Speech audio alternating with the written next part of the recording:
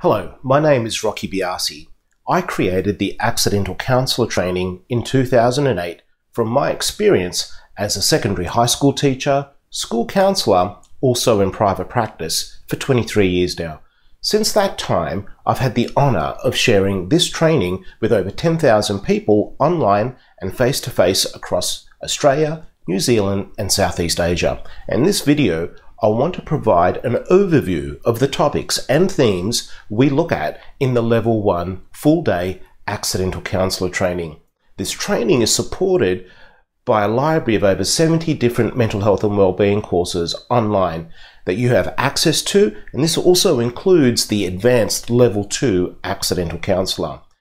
In the Accidental Counsellor Training, we have three key themes of wellbeing, connection and influence that I'll share with you in the Accidental Counsellor Model.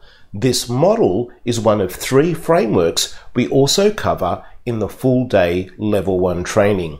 The other two frameworks are the Referral Framework, the Coaching Change Framework, and in the Referral Framework, we help you establish boundaries or an understanding or agreement in terms of your role, what you can help with, and what is outside of your scope. Also, in identifying warning signs of increasing mental health issues that are happening more often and lasting longer for yourself or the person that you're supporting and listening to.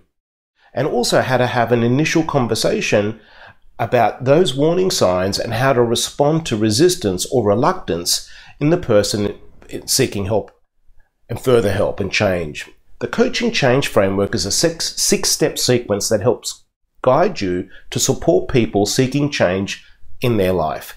The Accidental Counsellor Model creates a visual representation of the three core themes in the Accidental Counsellor. So let's just start in the Accidental Counsellor Model with the influence theme, which is all about how to use solution-focused, strengths-based language to help influence a conversation and help the person identify a next best step.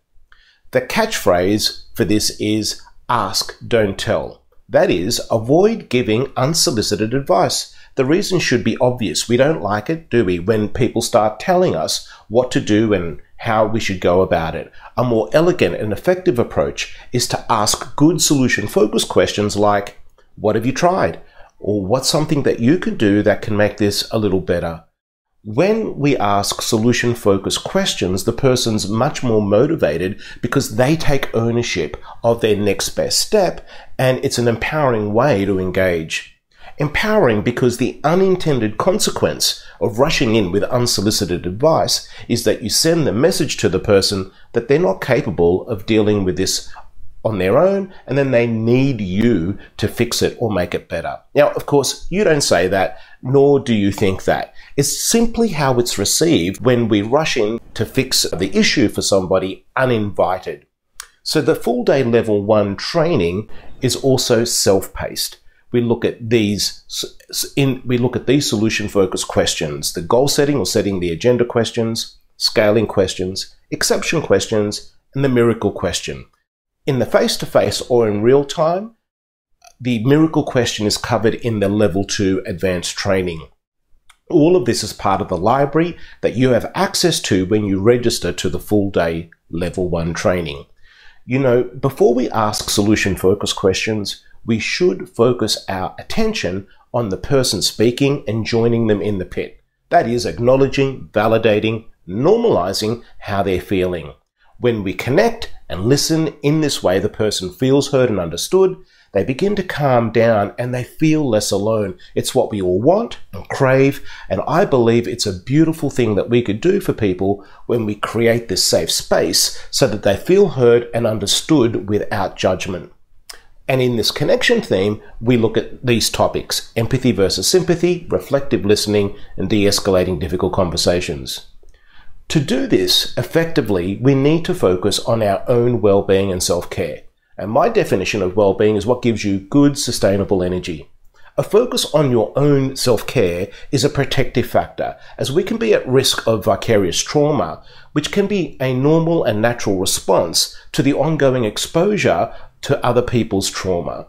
Your well-being builds your capacity to create a safe space for another because, as an example, if you have unresolved grief yourself, you can be easily triggered by hearing other people's stories of grief. In the well-being theme, we look at the 5 stages of burnout, the PERMA, the 5 elements of well-being from positive psychology, and I also share a self-care plan and invite you to create your own. So there it is, what we cover in the full day level 1 training, online or face-to-face, and when you attend, we actually gift you a free 12-month access to our library of over 70 different mental health and wellbeing courses, including the level 1 training and the level 2 advanced accidental counsellor. I look forward to connecting with you online or face-to-face in the city or town near you.